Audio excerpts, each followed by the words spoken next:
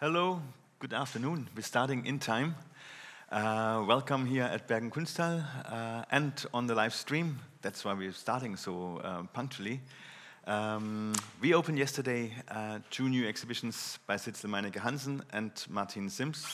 And we gathered here for the traditional Saturday after the exhibition opening conversation in which we focus on an aspect within these shows. We focus today on Martine Syms' show, She Mad Season 1, which runs until January. More specifically, we focus on an aspect in her work, which is television or media culture. And we wanted to dig a bit deeper into that, why this could be relevant to discuss what artists' interests are in TV, what the kind of discussions are that could be led through the medium of TV. Maybe I start by showing a few images of this exhibition. We see here one of the works that's also in the exhibition, She Mad, a pilot for a show about nowhere, which is one of the earlier works. It's a pilot for an imaginary fictional series that Martine has developed and this exhibition is focusing on. It's a kind of video essay, but also in itself, in its format, a pitch to propose a new sitcom. And it talks a lot about sitcom and the politics embedded in sitcom. Then a few stills here. This was an installation view when it was first presented in at the new museum, Triennial, together with research material.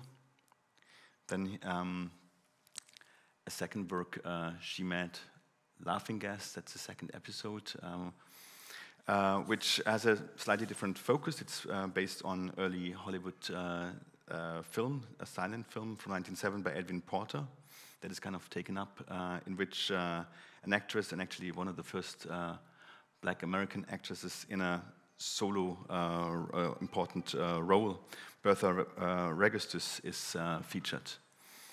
And also some stills.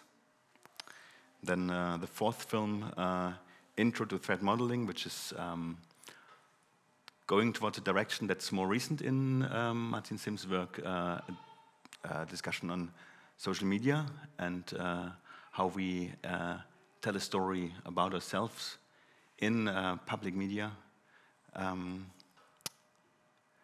Bitch Zone, also quite recent. The fourth episode of She Mad, which is based on a story, Tyra Banks, on Tyra Banks, the supermodels, an empowerment camp that Martine tells a story about. And then now we actually have a short video walk through the exhibition downstairs. We have a fifth episode now, which is called The Non-Hero. It's based on a TikTok story, 1 minute long. It's literally based on TikTok stories by Lil Nas X. My Life Story, a quite or very famous TikTok format or feature.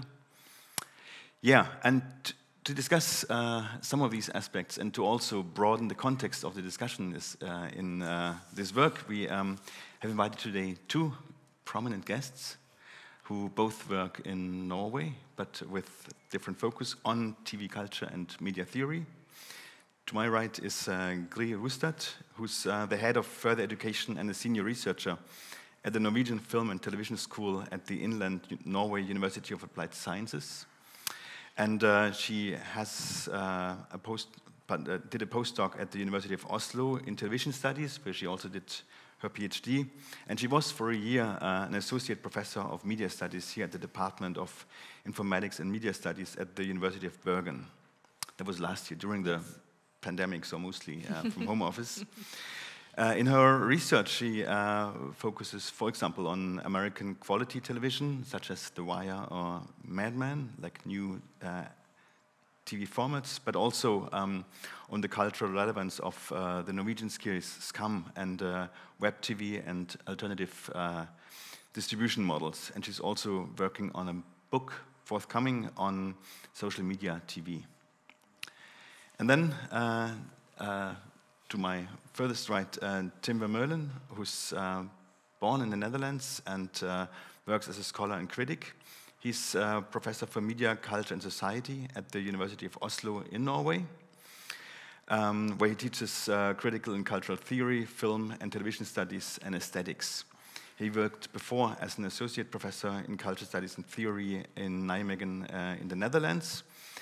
And he's also a co-founder of the website Notes on Meta-Modernism, and you've worked quite a bit on meta-modernism, and is a regular... Yeah, that's fair. Published, yeah. Yeah. No, I mean, when you hear it back like that, it's, you think, oh shit, yeah. And is a regular contributor to Freeze, and he has 2 books that are forthcoming. One is called Hands-on Time, Gesture as Temporal Form in US Screen Media. Hands-off time. Hands-off time. You know, oh, yeah. And a book on Richard Linklater. Yeah. And yeah, so I showed already some images of Martine's show. And we talked a bit, we had a look at it. But I guess the starting question for me is, why do you think is it interesting for artists to deal with TV as a theme and as a format to appropriate in artistic production? Shall I open? Yes, please. I mean, this is, and I'm sure all of us have our own sort of feelings about this, but I think there's 2 sides to this story. There's probably more, but there's definitely 2. And we started talking about this 11 years ago at the Frieze Art Fair, where we did a talk with Aaron Schuster and Melanie Gilligan and John T. Claypool to consider the different ways in which art and history has appropriated the work with television. And what was interesting at that moment, and I think it's still true today, is that until roughly the 2000s, you see that many artists use television, but they use it sort of derivatively, right? Television is the idiot box. It's the stupid things, right? It's what you look down on. It's the stuff that you might be embarrassed about if you come to school. It's not the stuff that you necessarily want to brag about. I watched the soap opera last night. And so television will be this sort of medium to criticize, to take apart, to show all kinds of lines of patriarchy or capital or consumerism or passivity, right? David Bowie lying on the sofa passively, or any Nam June Paik piece, I guess. So it has a very distinct critical appropriation because TV was supposedly a stupid medium.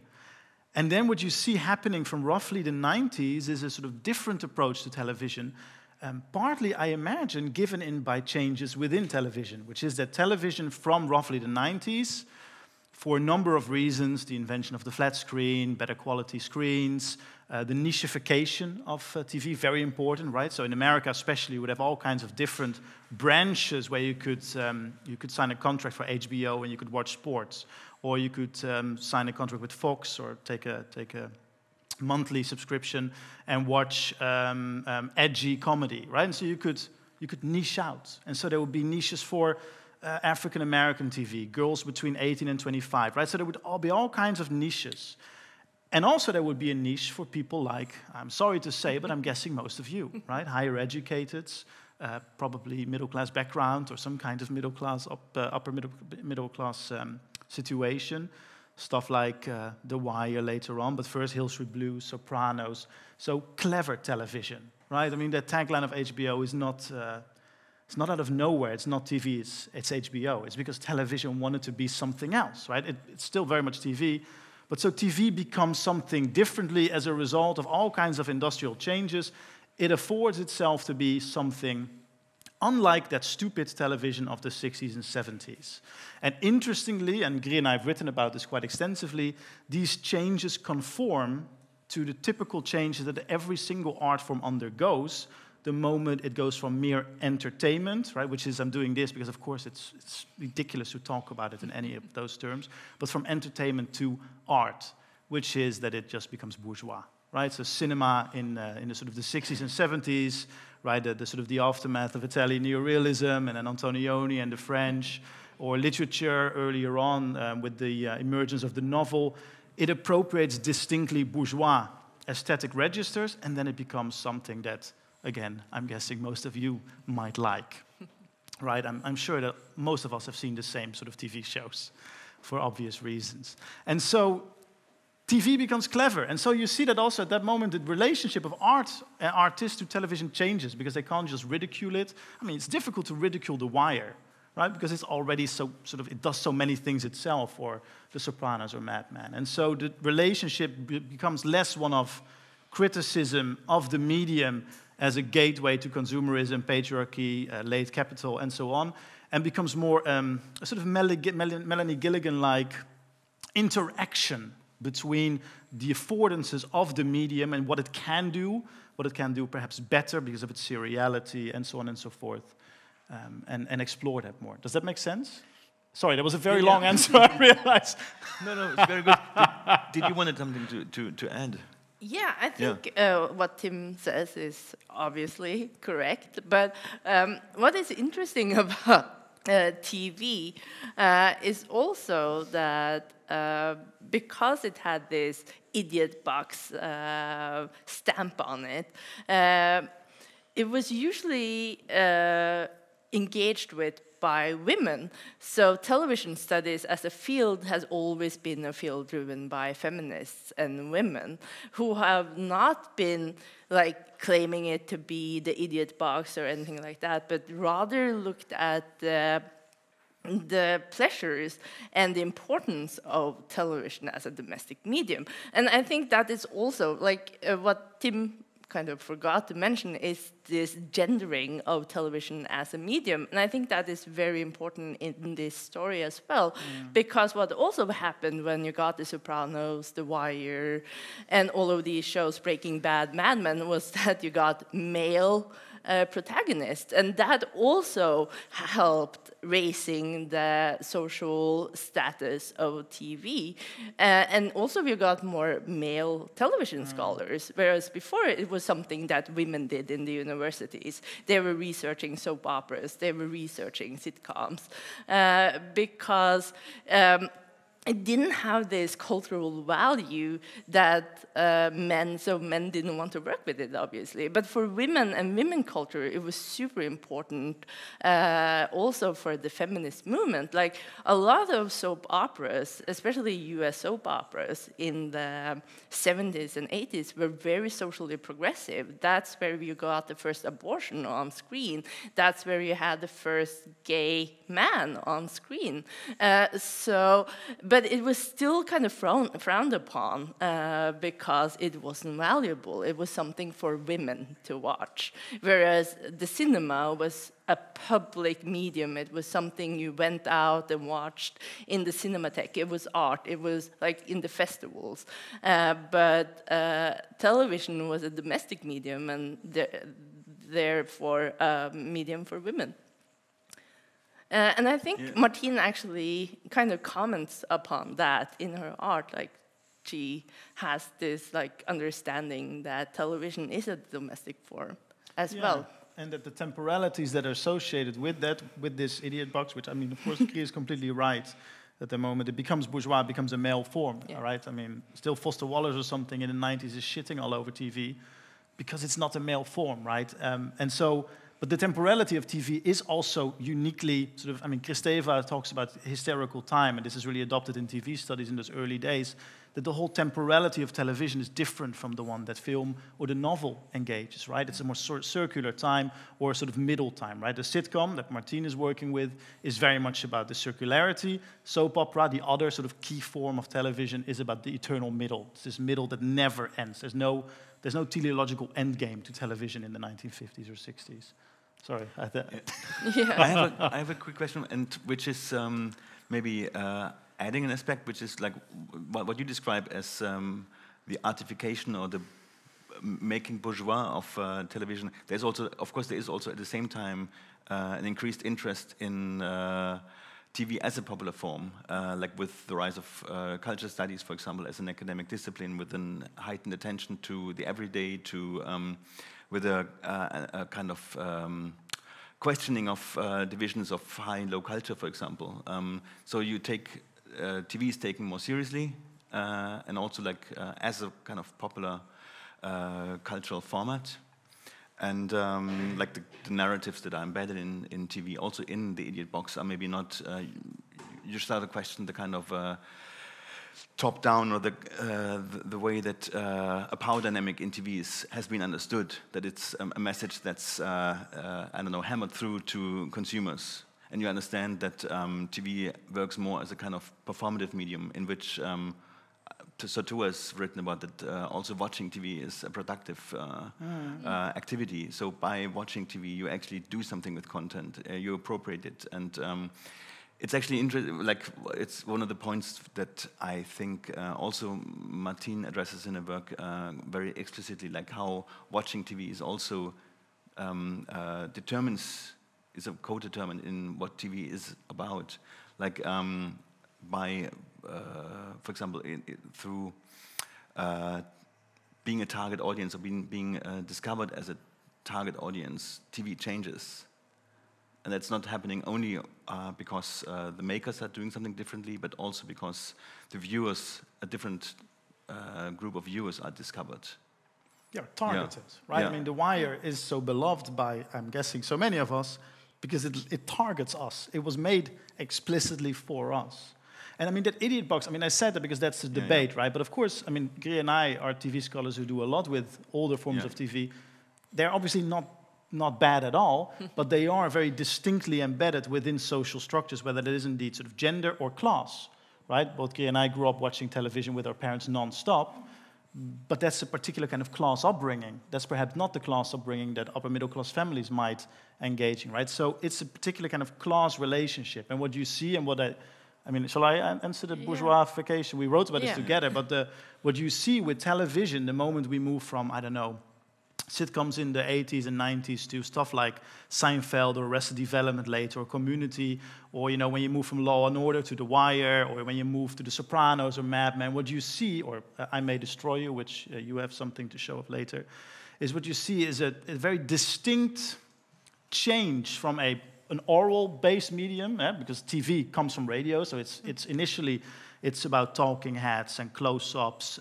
It's about static shots, very very little editing, simple decors with little attention to detail, because the screens were poor quality, because you were supposed to watch TV whilst doing other stuff in your house, vacuum cleaning or something, because this is the gendering of the medium.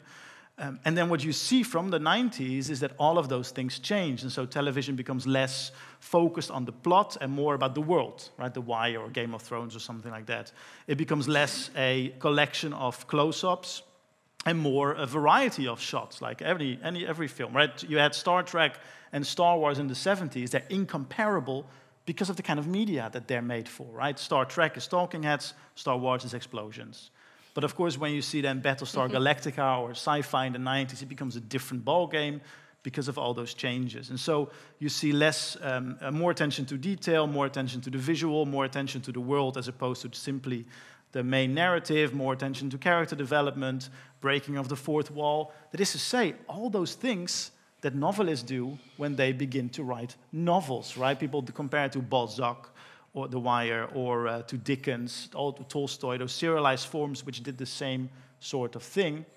But you could equally compare it to modernist art, or indeed to Antonioni, right? Who does the same, right? He comes too early, and he leaves too late. I don't mean this sexual thing. I hope in any case, right? But right in Antonioni, the camera comes, and then nothing happens. You just sit there thinking, what's going on? Then something happens.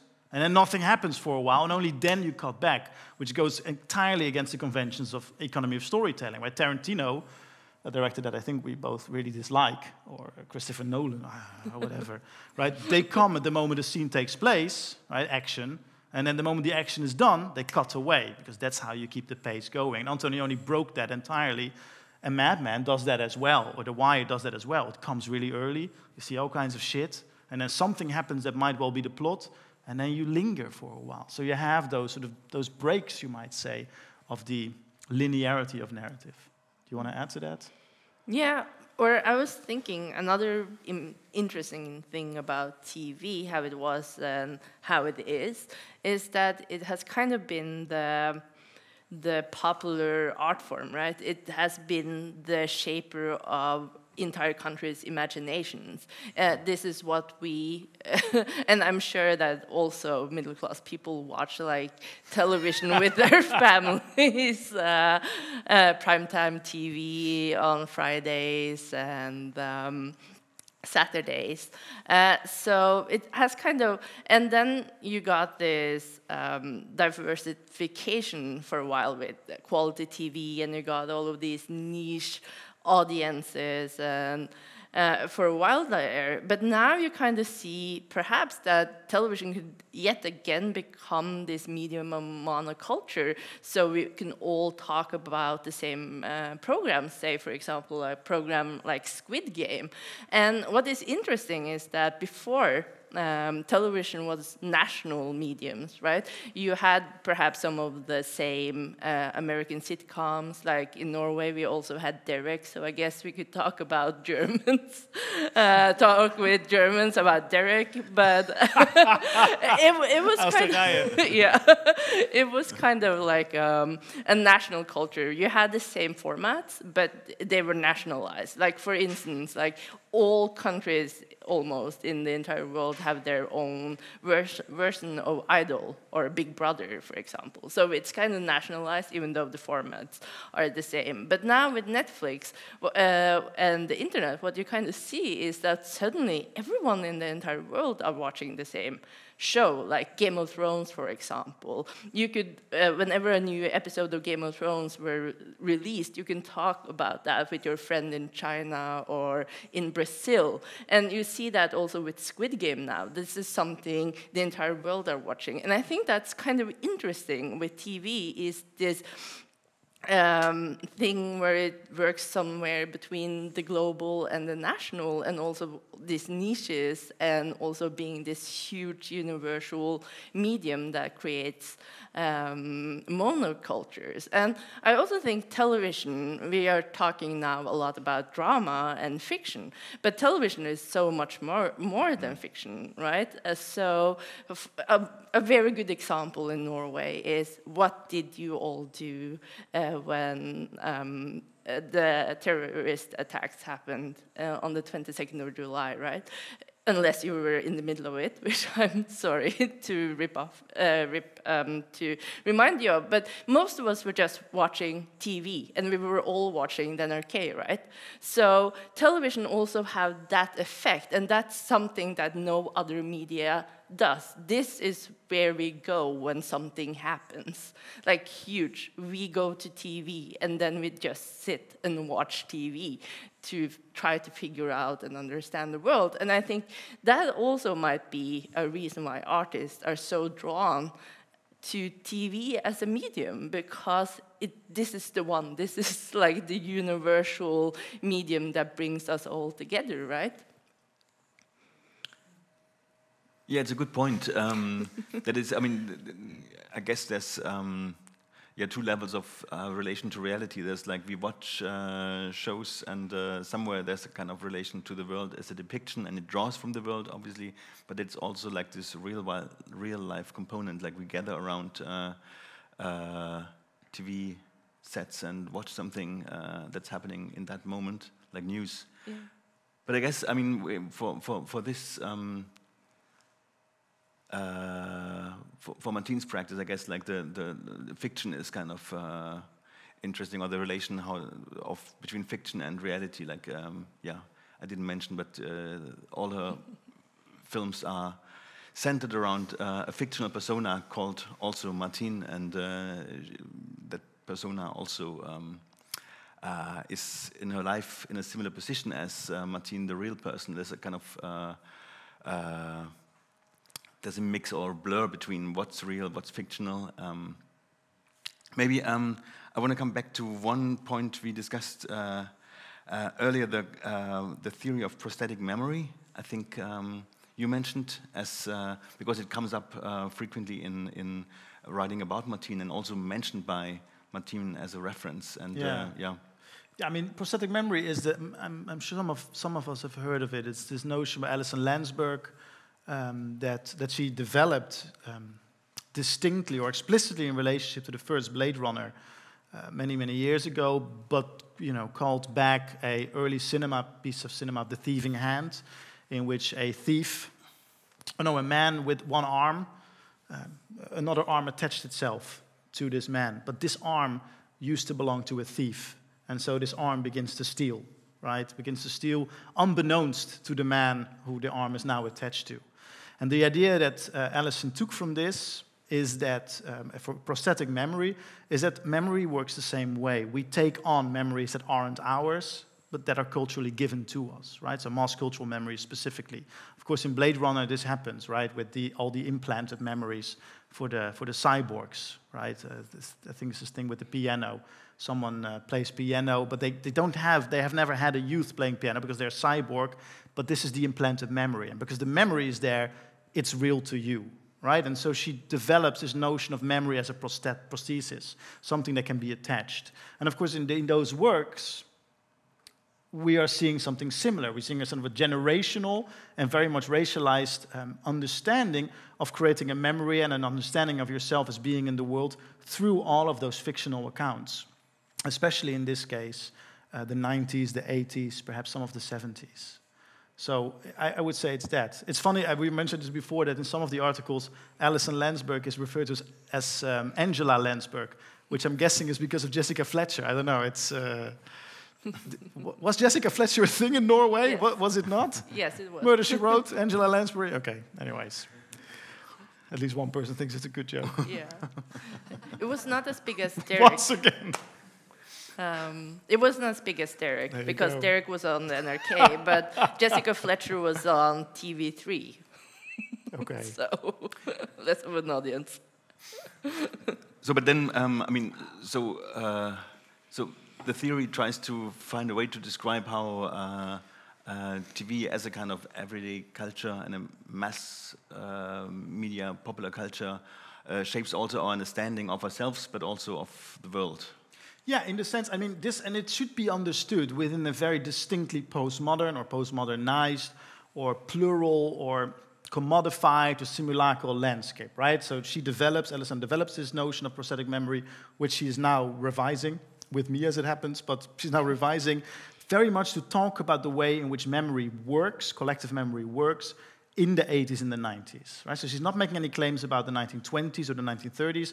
She's distinctly talking about the way memory operates, collective memory, on the late capital, you might say. So the very distinct way in which memories are both loosened, right, like everything from their signifieds, and then begin to float and can sort of be reattached to everybody. And this she links up also with, with affective culture. All of us, I'm sure, share memories or collective senses of ourselves that don't belong to us, right? Especially nowadays, I presume. We have those appropriated, consciously and unconsciously or unwittingly appropriated senses of ourselves in history. So this is where it comes from. You can see the psychoanalytic links very clearly as well, but the prosthetic memory doesn't go in there. But interesting, you mentioned the revision. What is the kind of, where do you think is... Well, so prosthetic memory is this notion that something is loose, right? So it's a floating, it's something that floats and you can attach it. But of course, you could also, this is a bit of a long story, but you could imagine, so that's the thieving hand, right? So the thieving hand is an arm that belongs to someone that is reattached to someone else's body. So you're sort of mixing registers, you might say. But of course, that arm could also be artificial, right? You could have an artificial arm that is reattached and that is planned in other ways. I think it's more about the pluralization or the opening up of that very distinct notion of the prosthesis to perhaps alternative memories or memories that... How many of you have seen the new Blade Runner? The Blade Runner 2049? I have to dig deep now in my memory, but I have to dig deep now to figure out what happened again. But with Ryan Gosling's character, he believes he has a particular memory, right? For those who've seen this, he believes there's a particular memory, and he entirely reorganizes his life based on that memory. The memory doesn't turn out to be false, but it turns out to belong to someone else, someone who is not human but a cyborg. So there's a sort of a simulacral memory that creates depth in his life. So from the fake you begin to re-envision depth or the possibility of meaning, which seems to be quite an interesting, right? If the 90s is all about that flattening process, whether that's Jameson or Hutchin or Passan or Hal Foster, whomever you want to refer to, this sort of notion of flattening and scooping out all the meaning, and all you've got left is these empty cartons of yogurt and flat culture and mirrors and Jeff Koons and all that shit. This seems to be the attempt to somehow, even though you know there's no depth, to try and create the sensation of meaning once again behind it. Does that make sense? Does that make sense? Yeah. So that's that's all I can say about it now, I guess. Yeah. Thanks for that. Thank you.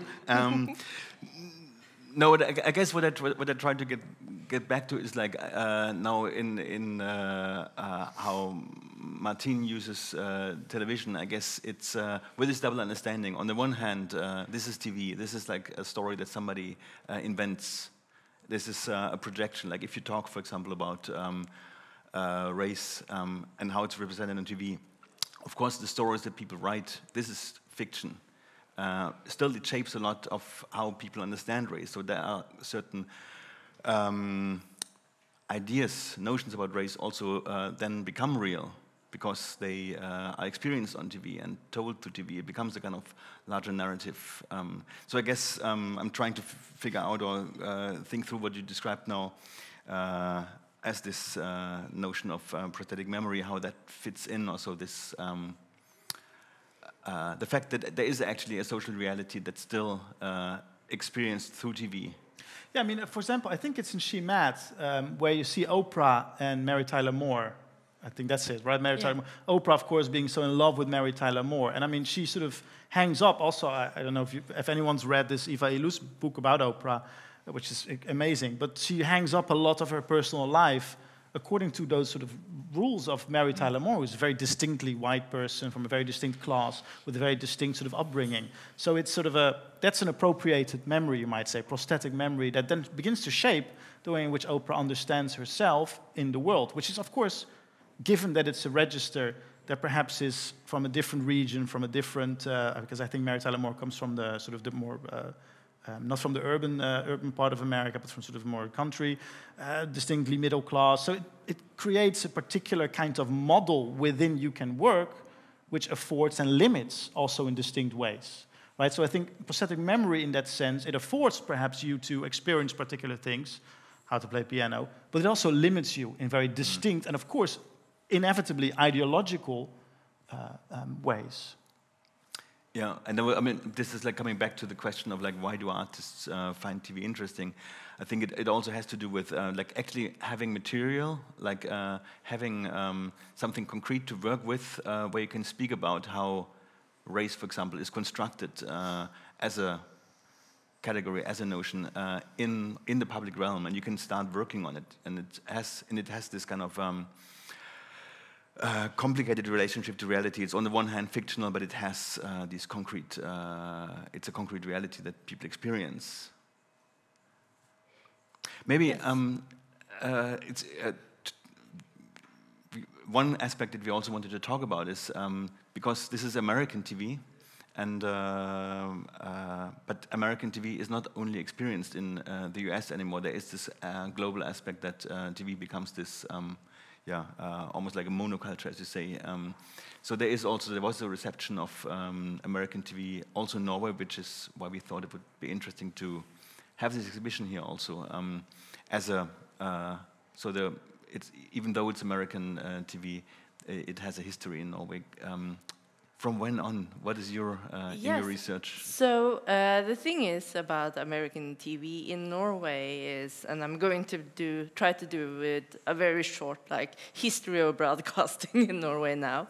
But as many of you know, we have the NRK, the public service broadcaster, and for a lot of years, like first of all, television came to Norway really late because the politicians thought that this isn't a good medium, like the idiot box that we were talking about, and they saw like what television was in the US, and they were like, oh, we don't want this American dumb cultural artifacts here in Norway. So they were really slow in introducing TV. And when we first got TV, they were, of course, building it on the British model, the BBC and public service broadcasting. So we only had one Norwegian channel until the 80s when we finally got cable channels. So for a lot of years, the NRK were kind of deciding what kind of programs Norwegians were able to see. So a lot of the popular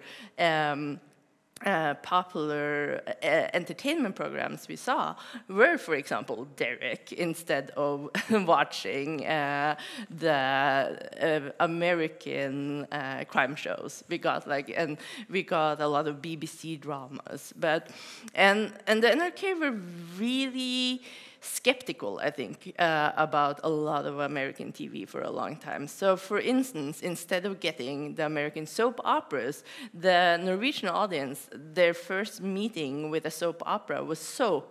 A sitcom parody of a soap opera. It was like the Norwegians' first meeting with the soap. So when the NRK finally decided to air Dynasty, it was huge. And you must remember, we still only had this one channel. So everyone was watching. And there are tales about like small towns shutting down completely because everyone was at home watching Dynasty. So that is kind of the early history we have with American TV. It was something like a little bit scary. We didn't see that much, and then cable came. And then, of course, because it was so cheap, it was just flooded with American sitcoms. So this is when my generation come in, and I remember coming home from school, and I was watching all of the 90s sitcoms in the US, like Fresh Prince in Bel-Air, and Full House, and Family Matters, and Step by Step. And also like these 80s action shows were super popular here, like the A-Team and Airwolf were super popular, I remember. So then you finally got all of these American shows. So I think some of the shows and sitcoms that Martine is referencing has never been aired here in Norway because they're earlier than the 90s sitcoms. So this is a history of television we don't really know here in Norway, because like Sanford and Son is a show she references quite a lot. It was never aired here in Norway, so I think that's kind of interesting. I think the Cosby Show was on, but yeah. So I think our understanding of American TV is kind of like, it's still now, of course, as I said earlier, like television culture is completely global, and you can kind of watch everything on a streaming service. So if people wanted to in Norway, you could easily look up Sanford and Sons or Mary Tyler Moore and watch it. But yeah, for a long time, there was this, we don't have that same television culture that is referenced in this work, so like this super commercialized industry, and that created the sitcoms that are referenced in especially the first episode of She Mad. Yeah, I think that's really interesting. That, I mean, Europe has a completely different televisual history. In Europe, all television starts as public broadcasting.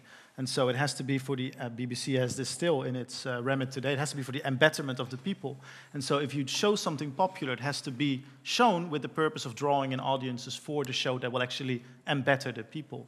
And America, of course, has never had a similar way of going about a business. So the American model and the European model, at least, are completely different. And that also speaks to genres. So the sitcom isn't actually, in Europe, the main televisual form. It's live entertainment, or it's talking heads. It's variety show. It's different types of genres that were the key forms of television in, and also for radio in Europe. And so I think in a way it's interesting that for us, this is recognizable in the same way, I'm guessing Mary Tyler Moore is recognizable to Oprah as sort of a second-hand memory of a second-hand memory, right? We're appropriating this doubly because the sitcoms are a later, they come to us later, to all of us in Europe. And so we now remember TV as a sitcom form, but actually in Europe it wasn't a sitcom form at all. Yeah, that's interesting because so we know the kind of the outcome basically, and in a way it offers some nerdy knowledge that we never have experienced firsthand. Yeah. Maybe like so this kind of import of American TV in Norway happened late, as you mentioned, and yeah, we know from the Netherlands or Germany similar histories. Sitcoms played en masse on cable TV, but then what is the next step? What is happening? When were these kind of formats, so to speak, absorbed in national TV culture, would you say? Are there formats? It did happen in the 90s. And I think Norway got its own first Norwegian, like, big sitcom. It was called Mot i brøstet. I don't know if anyone remember that, which was based on this American 3-camera setup studio sitcom with a live audience, and it was very farcical, and so that happened, I think, in the 90s. It was a TV2 production, so of course it wasn't NRK that created this sitcom, but the commercial broadcaster that created it, and they also created the first, I think, or one of the first Norwegian soap operas, which was Sagan om de syv søstre, which was also very popular. So it was this commercialization of Norwegian TV that brought these genres into, like, Norwegian production, which hadn't been there before. And that was probably because of cable, we got these formats, and then they started creating Norwegian versions of it. But it was really late, like in the 90s. And before that, it was the miniseries, usually, if you had drama series, a lot of the time. Should we make a jump and actually come from TV proper? And it's interesting. So we have the one channel state TV. We have cable TV, in which kind of a reception of American television happens in Europe. But now, I mean, TV has changed a lot, and actually also the later episodes of Martine Syms' project really address a change from television as a kind of national commercial or public broadcasting system to something much more decentral, web-based streaming services, etc., which is also actually the format in which what you described as kind of the quality TV I guess happened mostly through, I don't know, The Wire was not streamed yet, but I guess the nichification of television, cable. Yeah. Cable.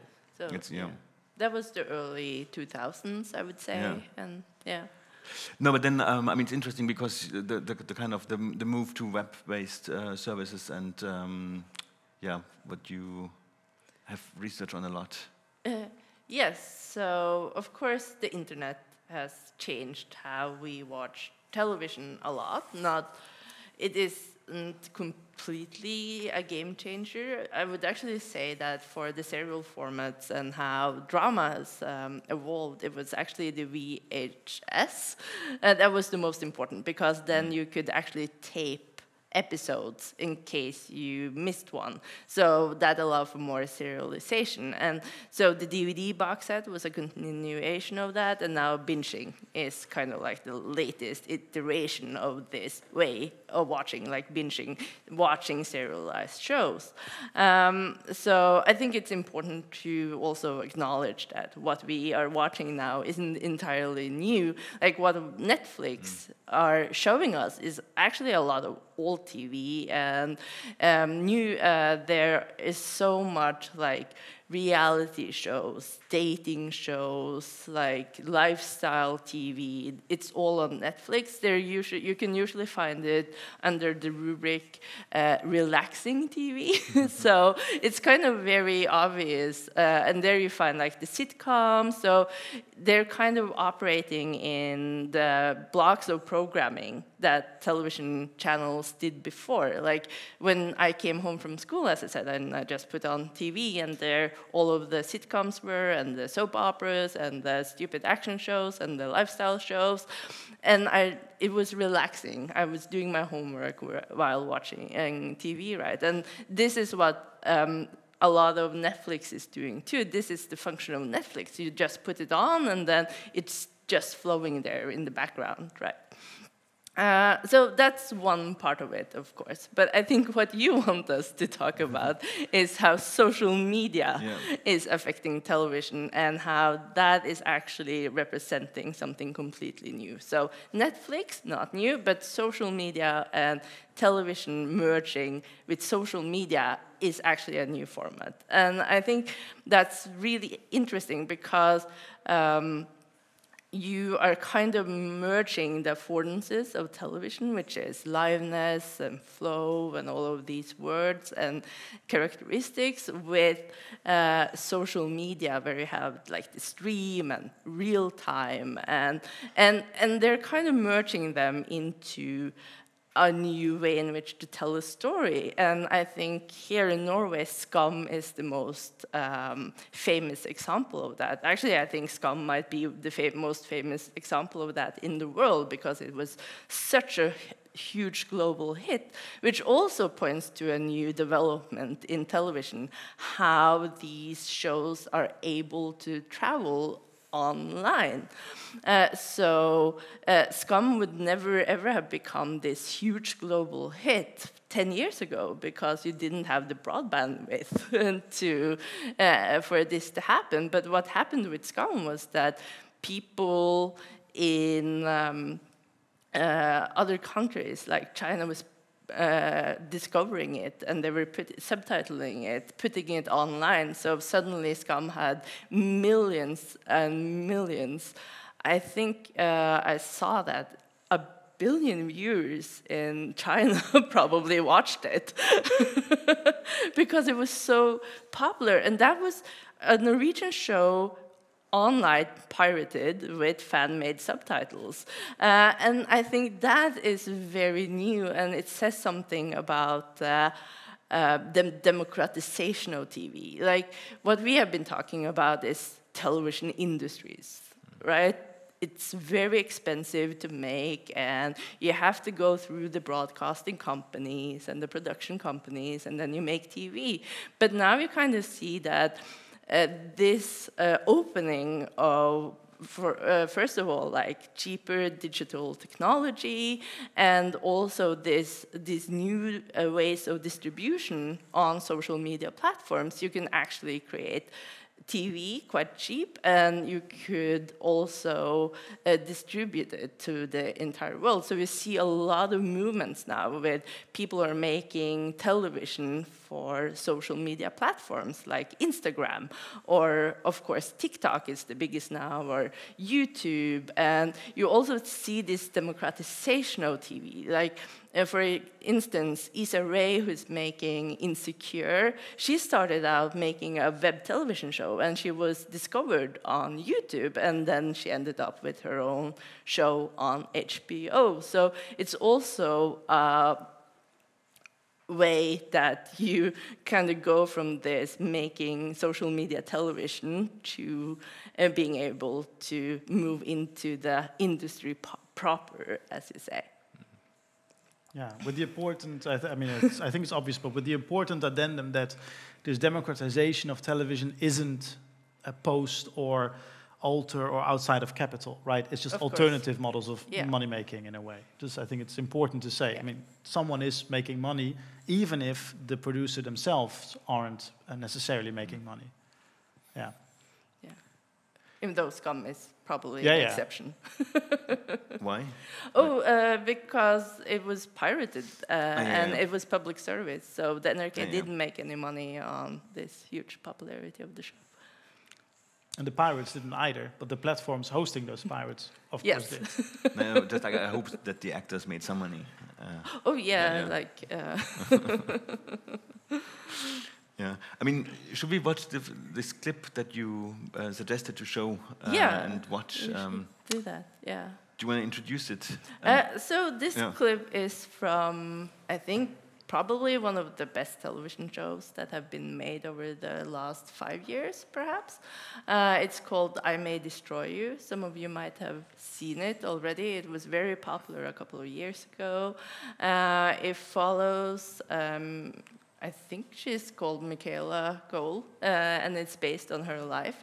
She's British. In the story, she is a British author, and she realizes that she has been sexually assaulted. And then and it's about like dealing with that trauma. The show kind of deals with different stories of sexual assault and how you deal with it. So in the clip we are going to watch, what has happened is that she realizes that she has been assaulted again because she had. And I'm spoiling it now, I'm sorry, that's fine. Realized that she has been, according to British law, been raped because she had sex with this guy and he took off the condom without her knowledge, and that's a rape. And so she doxes him and she hangs him out online. And what we're going to see is the reaction she experienced after doing this publicly online on social media. We're showing this, and we don't show it online because of copyright issues.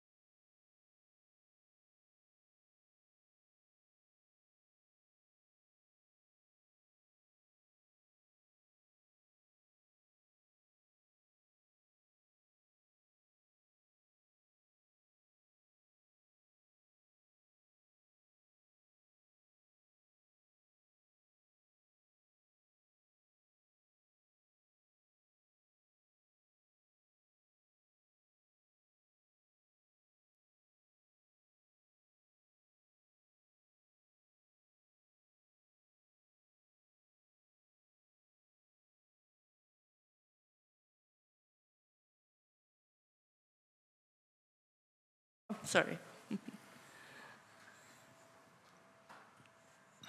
I think those are two very good questions to end on for us all. But I think what I think is very interesting with I May Destroy You is how it uses television, but also it's probably one of the best representations of social media and social media use I've seen on TV, and how they're representing this. She's both feeling so empowered by doxing and doing this action, and she feels all the support but also all the hatred, and I kind of love it that she's like walking around just interacting with the screen and all of these likes and dislikes and emojis floating around and all of these like anonymous DM she's getting, and then you see her ending up at her therapist's office in a personal, physical setting, and the therapist is just like, do you need social media? Can you quit social media? And I think it's such a clever way to kind of show how social media is problematic, and it's kind of not probably the best influence in our lives, and you see that in the research, of course, too. Like, young girls are developing eating disorders and everything because of this, because of these pressures of social media. So, and it kind of also speaks to Martine's work, because they are dealing with a lot of the same themes, they're in the same generation, so I think it's kind of interesting to see that in relationship with her work. Yeah, I mean, especially, I mean, I think two things. It's the first, of course, is that this is so, I mean, for those of you who've seen it, it's quite interesting that the aesthetic of this scene, which is one that is quite well established in films about London and about Soho, where we often have the sort of neon aesthetic, but this repeats aesthetically the scene earlier in the show where she has just been raped and she has had a roofie, or how do you call it, and she's sort of completely dazed walking through the London streets at night. And it's the same kind of neon coloring, it's the same kind of disorientation of the camera, moving back and forth, going in and out of focus.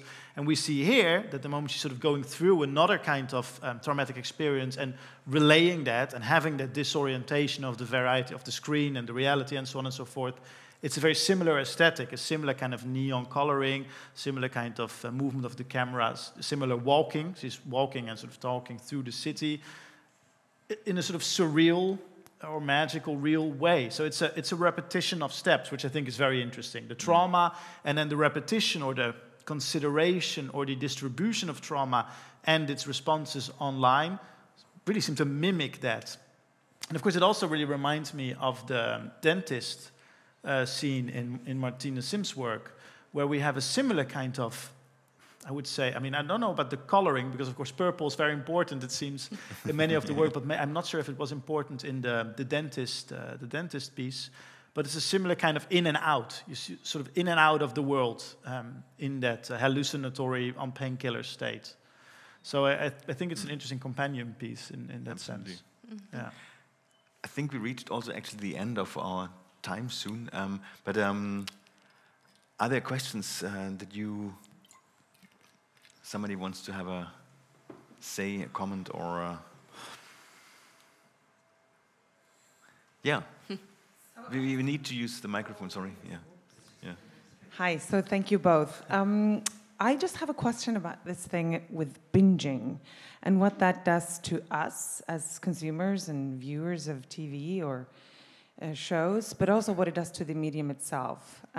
Because it seems to me that never before have we had higher demands on what we want, the quality. I mean, at least sort of how we have been following sitcoms and following shows, and we're looking for the good quality and the good TV shows that we are, the actors need to be great, the setting, everything, and then we watch it over 2 days, and then we go over to the next one. So how is that, and we consume these shows in such a speed? And I was just wondering if you have any thoughts around that. Where will this lead us? Where will it end? Shall I go first or you? You can. I mean, of course, it's the attitude of the manic, right? The binge is a manic attitude, and it goes entirely against.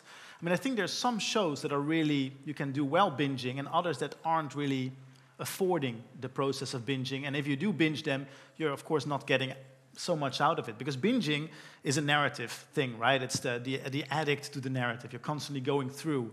It's not the moment where you stop and then watch the scenery for a while, or wonder why Donald Draper is pushed against the hallway door, or why you wonder why Bill Rawls is suddenly in a gay bar in The Wire midway through the season, right? So that's not the kind of stuff you look out for. You're narratively engaged, right? You're going further and further. I think another trend, apparently, I hear from my students, is to watch movies on double speed, which also seems completely, that seems so perverse to me, right? But it's the same kind of manic attitude that I imagine is both given by the flood of stuff that's available, but of course also by society and capital and the way in which it impinges on our time and our sense of time and temporalization more generally. So it seems to be a manic behavior that is at once, encouraged or afforded by the flood, by having everything available all at once, and by the way in which we are supposed to behave, to engage with time more generally. I mean, it's the way in which many of us work, right? We work manically for a number of days really hard, and then we take some days off. But so it's, I think it's generally a more sort of a distinct quality of capital. Does that answer it? I don't know, Gry, if you want to add something? Yeah, I don't know. I was just outed at the NRK website as the person who watched the television 17 hours straight in one day. So, but interestingly enough, that was not Netflix. It was not streaming. It was the OC DVDs. But so binging isn't that new. It has been going on since we got like the DVD box sets. But I think what Tim says, I think that some shows, and Netflix are making shows that are made for binging. Like the Squid Game, for example, is kind of made for binging. You always have these cliffhangers at the end, like the soap opera had when they, or still have. So we kind of have to continue watching.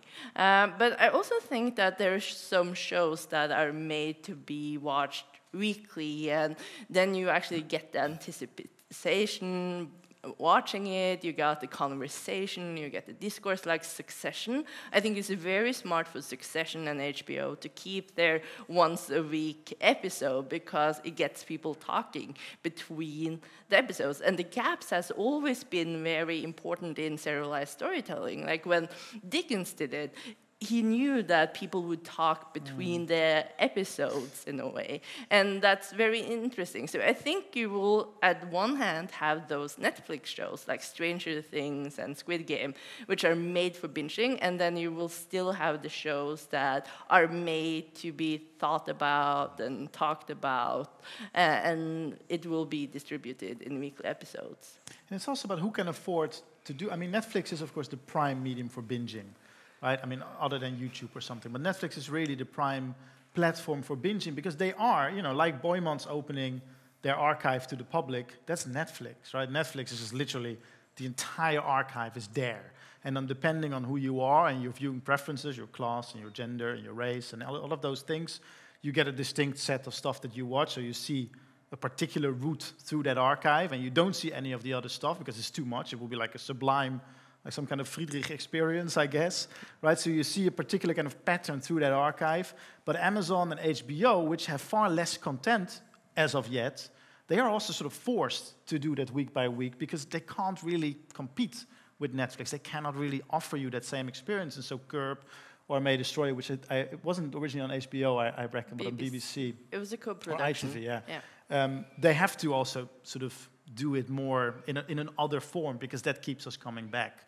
Right? Because otherwise we might not go back to Amazon Prime or HBO, because there isn't so much on. And Netflix can literally, you can keep going back. There's always some new shit. Yeah.